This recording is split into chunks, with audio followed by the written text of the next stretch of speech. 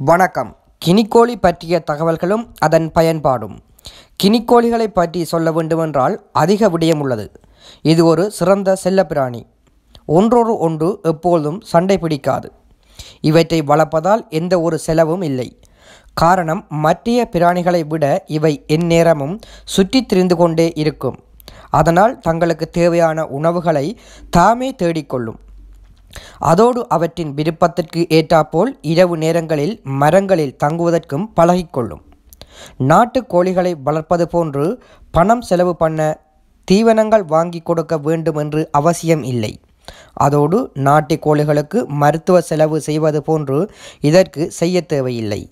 காரணம், நாட்டு கோழிகளை விட பல மடங்கு நோய் எதிர்ப்பு சக்தி கினிக்கோழிகளுக்கு அதிகம் உள்ளது. அதோடு இதன் இறைச்சியாக இருக்கட்டும், அதன் முட்டையாக இருக்கட்டும், நாட்டு கோழிகளின் இறைச்சி முட்டையை விட பல மடங்கு புரதச்சத்து அதிகம். அதோடு கினிக்கோழிகள் வீட்டிற்கு சிறந்த காவலன் என்று சொல்லலாம்.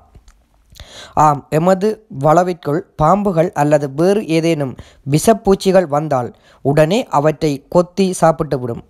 அல்லது ஒன்றாக கூடி மிக பெரும் ஒலியை எழுப்பி பாம்புகளை துரத்திவிடும்.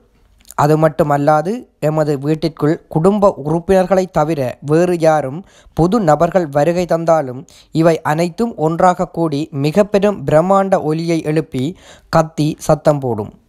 அதோடு எமது தோட்டத்திற்குள் வேறு ஏதேனும் விலங்குகள் வந்தால் கூட இவை அனைத்தும் மிக பெரும் ஒலி எழுப்பி சத்தம் போட்டு அவற்றையும் துரத்தி முயற்சி செய்யும். சில நேரங்களில் இந்த முயற்சி இவைகளுக்கும் ஆபத்தாக கூட முடியும். கினிக்கோழிகளின் கூட்டத்தில் இருந்து ஒன்று பிரிந்து சென்று விட்டால் அது மீண்டும் கூட்டத்தோடு சேரும் வரை ஒலி எழுப்பிக் கொண்டே இருக்கும்.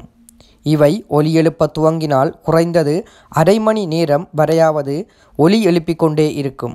இவற்றின் சத்தம் ஒரு சிலருக்கு பிடித்திருக்கும், ஒரு சிலருக்கு பிடிக்காது. இவை அவற்றின் குணாதிசயமாகும். இவை நாட்டுக்கோழிகளைப் போன்று எமது தோட்டத்தில் உள்ள செடிகளையோ அல்லது விதைகளையோ காட்களால் கிளறி உண்ணும் பழக்கம் இவைகளுக்கு இல்லை. இவைகளால் எமது பயிருக்கு எந்த ஆபத்தும் இல்லை.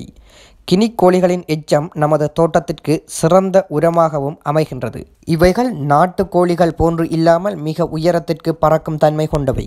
இவற்றின் முட்டைகள் நாட்டுக்கோழி முட்டை போன்று இல்லாமல் உறுதியான ஓடு கொண்ட முட்டையாக இருக்கும். இம்முட்டைகளின் குஞ்சு பொரிக்கும் காலம் 28 நாட்களாகும்.